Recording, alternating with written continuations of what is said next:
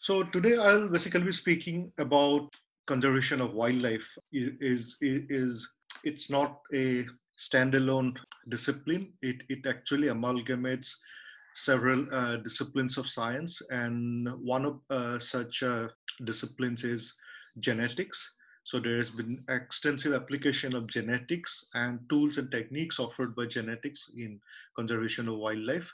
At Aaranyak, we have been using genetic for conservation of wildlife for past almost 12 years since we have started with our own in-house wildlife genetics laboratory in 2008. So I'll basically be talking about certain basic things about how genetics is used for wildlife conservation, as well as certain scopes and certain limitations. This, and this is a diverse audience. Some of you are professors in biology, so I mean this will be too basically talk for them.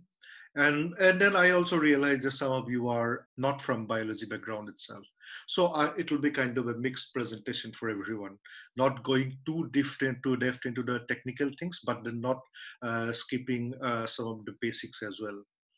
So genetics as a conventional definition today, it's basically study of genes, how they are inherited from one generation to the other, and the variations across different organisms or different individuals or species, basically at different levels of taxonomic hierarchy. And then how this genetic variation basically leads to evolution. So that is another important aspect of studying genetics. When we talk about genetics in utilization of genetics for conservation, it essentially forms a standalone discipline as we term as conservation genetics. Now it's kind of an a combination of genetics plus conservation biology. As you know, basically in general, conservation biology is a study of species and populations, and particularly those who are impacted by various human influences, as well as environmental factors. So, and how to find and maintain way to maintain and restore biodiversity in the midst of such influences. And the genetics, particularly conservation genetics, it's basically the application of genetics to preserve a species as a dynamic entity, so that it's capable of coping with various environmental as well as other changes. Now, when you talk about biological conservation, first, when you talk about biodiversity, you probably already know it exists as, or it is defined at three levels. One is genetic diversity, then species diversity, and diversity as ecosystem, ecological level. Now, biological conservation is all about maintaining this diversity of living organisms at these three different levels. Not only to protect the organisms or to keep them alive, but also to maintain their habitat and the interrelationship between different organisms, or as their ecology. So the underlying problems in conservation, when you try to achieve success in conservation, the main challenges are the population sizes are reducing, habitat is getting is shrinking day by day, as well as they are getting fragment, they're losing connectivity basically between populations, between different patches of habitat. And then of course there are other challenges like crime, like poaching and all those things. And in overall there are various factors that can lead to extinction of a species due to different pressure, whether natural or anthropogenic. Now, power of conservation genetics, comes from some of the tools that allows us certain things, like we can quantify what is the level of genetic diversity at different levels, starting from individual level to a population or a species level or to a landscape level. And then it allows us to accurately estimate population size of a species. And then how the genetic changes are occurring across time as well as space. So not only across a particular landscape or where the species is found, but also historically.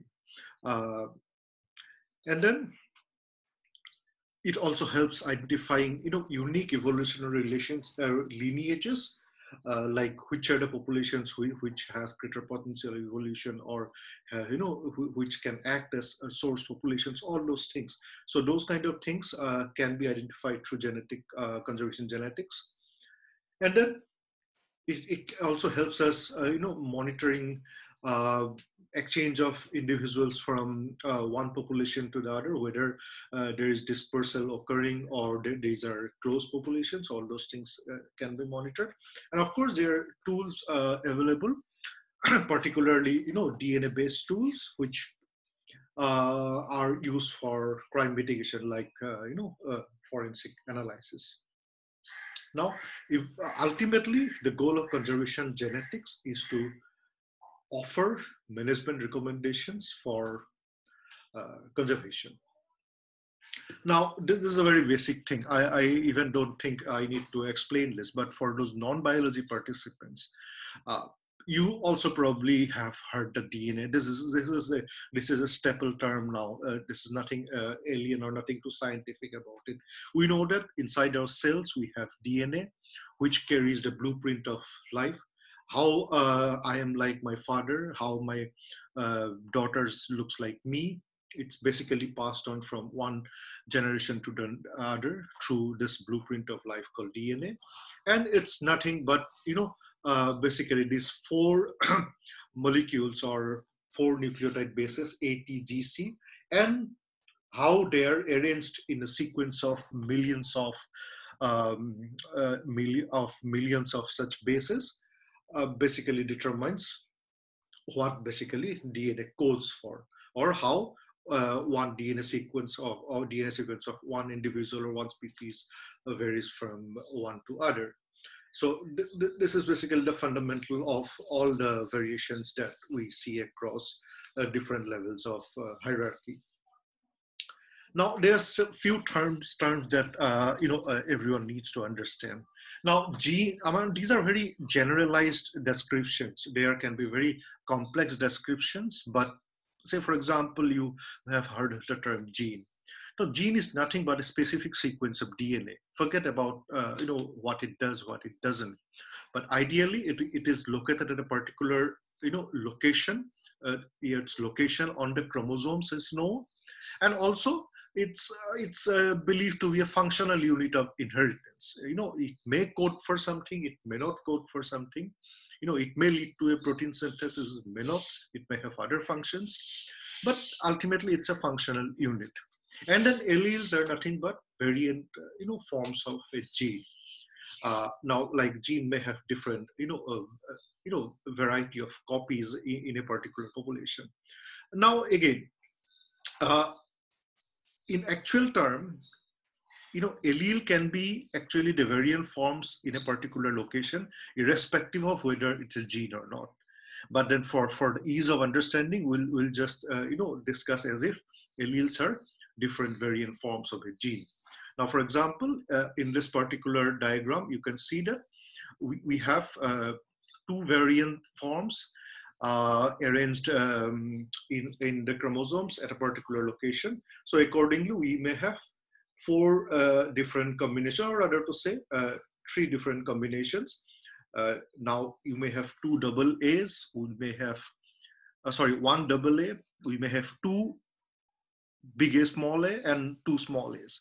So basically, these are called genotypes, how the alleles are basically arranged. And considering the fact that we have one chromosome coming from mother, one from mother, one from father, so we may either have two different types of allele at a particular location, or a single type of allele at a particular location, and that would determine what type of a genotype we have, whether we have a genotype that has two different kinds of allele, or whether we have a genotype that has the same kind of allele. And that particular location is basically known as a locus, and in plural it is known as loci. Now, these terms basically I'll be using when I discuss about rest of the things. So that's why these are important for you, particularly the non-biology people, to understand. Now, the fundamental discussion in conservation genetics starts with, discussing about genetic diversity. Now, when you talk about genetic diversity, it's basically diversity of their, genome content. It may be at different level. It may be at gene level. It may be at, chromosome level. But then we basically talk about a species pool of genetic diversity. It may cross, it may exist at tree level. It may exist within an individual, like, we talked about here, like, for example, when we have two different kinds of alleles at a particular location, that is known as a, a heterozygote, for example, locus. Now, so heterozygote locus, that means it has two alleles. So it is more diverse than having the same allele at a particular location. So we may have, depending on whether a particular locus is heterozygote or homozygote, we may have a diversity within a particular individual. Now, that diversity can span across different individuals of a population or across different populations also. So we may need to study genetic diversity at these three different levels when we talk about, for example, estimating genetic diversity of a species. Now, why should we be concerned with genetic diversity? Why it's important to understand what is the level of genetic diversity of a particular species, particularly those threatened species. Now, it is accepted widely that the genetic diversity gives us the ability to withstand stress and challenges. Now, these stress and challenges can be a variety of things, like it can be natural stress, like different environmental factors. It can be certain disease aspects, like some populations may be more susceptible to certain diseases than others. Take the example of corona. I suppose you have already observed how some of the countries are more affected. Of course, keeping aside the other administrative part, so there are possibilities that some other populations are more adapted to, such traits. So that adaptation, it reflects that we have diversity among different populations. So that's how we directly relate population health to such adaptive variations, which is conferred by the amount of genetic diversity a species has. Now, again, it is also important to maintain the evolutionary potential of a particular species, and that is again conferred by the amount of genetic diversity available. So a diverse, a species having greater genetic diversity has greater potential of, evolution, which will allow it to, survive for longer generations. And then genetic diversity is also, of course, one of the primary levels of biodiversity, as we mentioned. So several conservation challenges can benefit from such genetic data. Now, how we measure genetic diversity, I'm not going to discuss much. So we basically measure in terms of how many alleles are there, how these alleles are combined. I mean, what proportion of these alleles. So it is the number of alleles as well as their frequency in a particular population that is measured basically in order to understand the level of genetic diversity. Now, why genetic diversity is important, particularly for threatened species? It's because we know about the fact that smaller populations are more vulnerable to changes in genetic diversity. Now, this is a particular graph. You don't need to read much through, but you can just this is the percentage of genetic variance remaining. This axis says, and this axis says the number of generations. So if you see, and this n is basically the population size. You don't need to go about the exact terminology. So if you see, with increasing population size from n 1, 2, 3, 5, 10 to 1,000, there is a greater possibility of retaining the genetic variance across different generations. So this is a matter of 10 generations. If we start with a smaller population size, that means there's a greater chance of losing the variance compared to if we start with a larger population size. So that's why for smaller populations, uh, the genetic diversity, having a certain amount of genetic diversity even matter most for their survival. Now there are certain things called, say for example, founder effect. I'm not going to discuss much detail about these things, but this is basically how, in smaller populations, they are more susceptible to reduction in genetic diversity or change in allele frequency.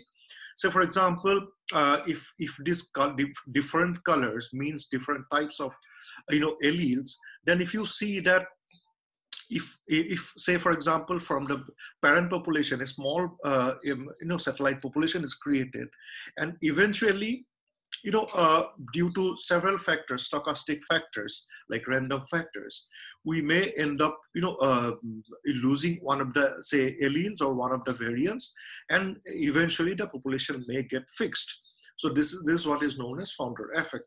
So starting with a smaller population or smaller number of individuals.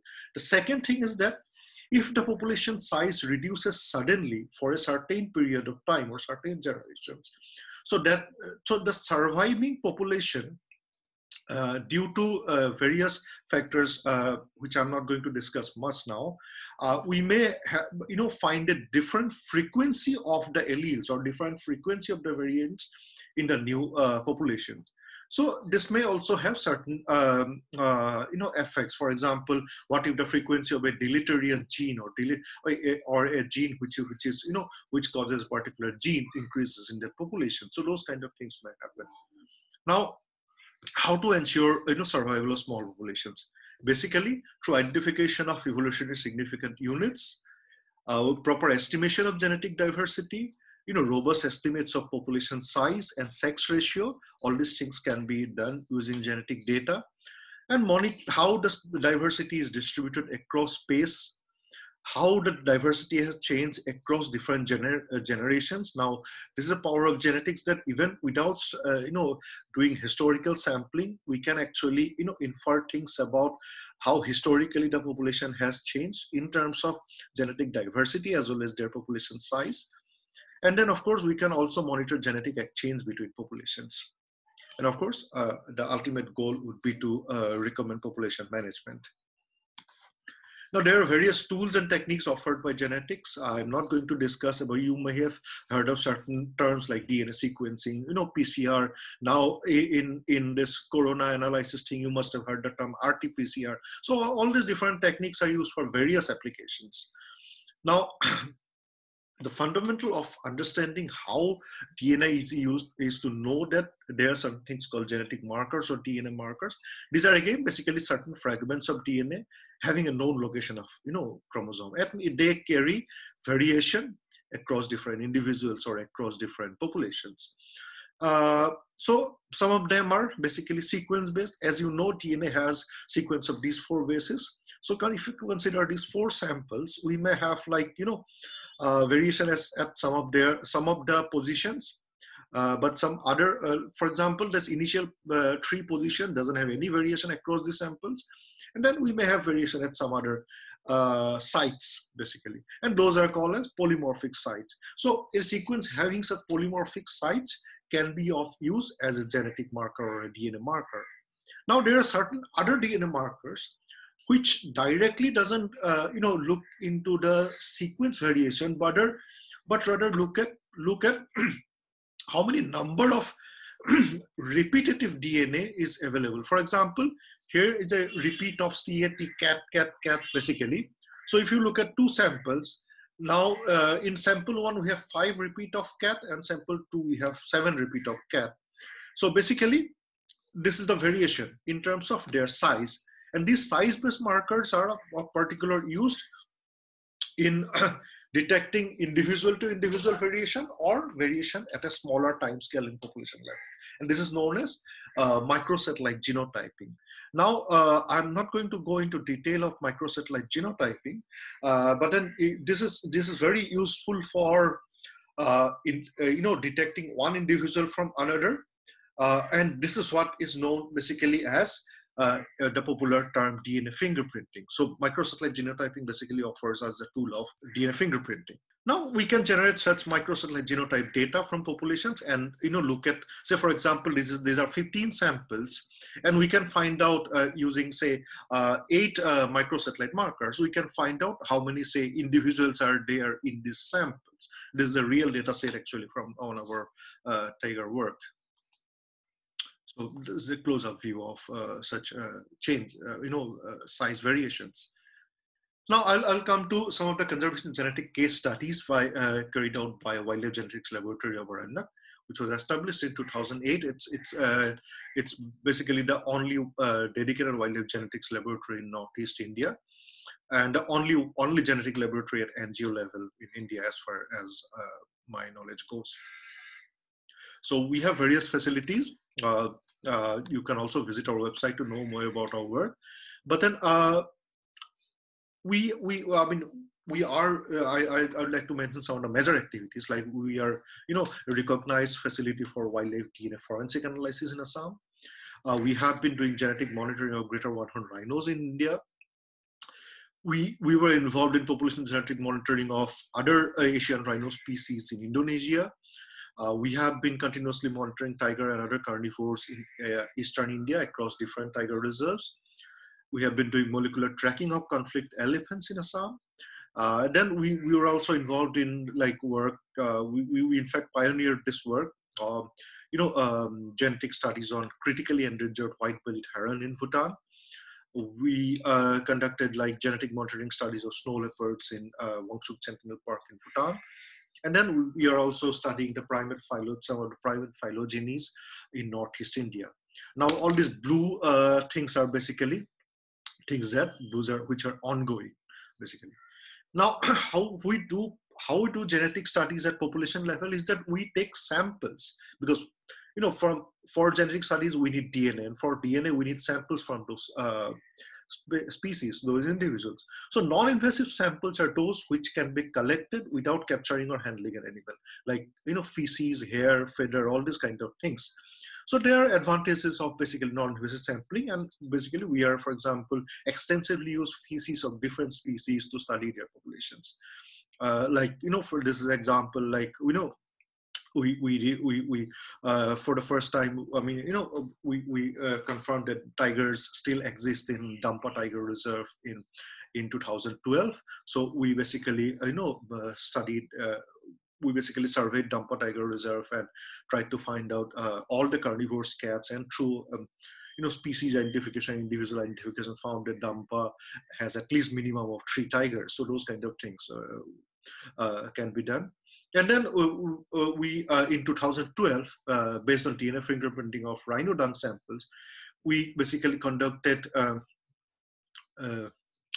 genetic census of rhinos in Gorumara National Park of West Bengal, and identified 43 individual rhinos. This was actually the first ever successful genetic census of rhinos in the world. All these publications are available. You can visit our website.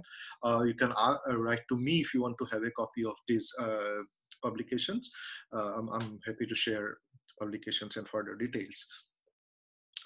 Now, there are certain other things also we did, that we know that in case of rhinos, some of the populations have smaller population size, some of the protected areas, and there is a possibility of loss of connectivity in rhinos across different populations. So this may lead to reduction in gene flow among population, which may lead to again reduction of genetic diversity and population subdivisions, as we call population structuring.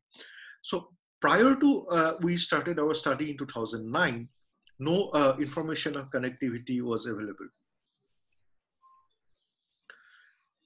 Sir, we have 5 minutes left. Yes, I can see. Thanks. Sure. So we studied the rhino populations across eastern India, except for Manas National Park, which is a recently reintroduced population. We studied, 2 protected areas in West Bengal, Jaldapara and Gorumara, and 3 protected areas in Assam, which is Kaziranga, Orang, and Povitara.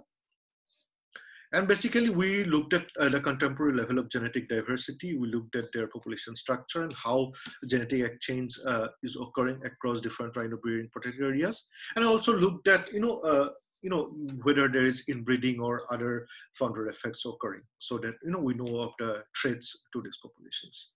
So we basically determine the genetic diversity. Now these are some of the measures of genetic diversity, as I was mentioning. The allele richness, as you can see, the Assam populations has a greater amount of genetic diversity compared to the West Bengal populations.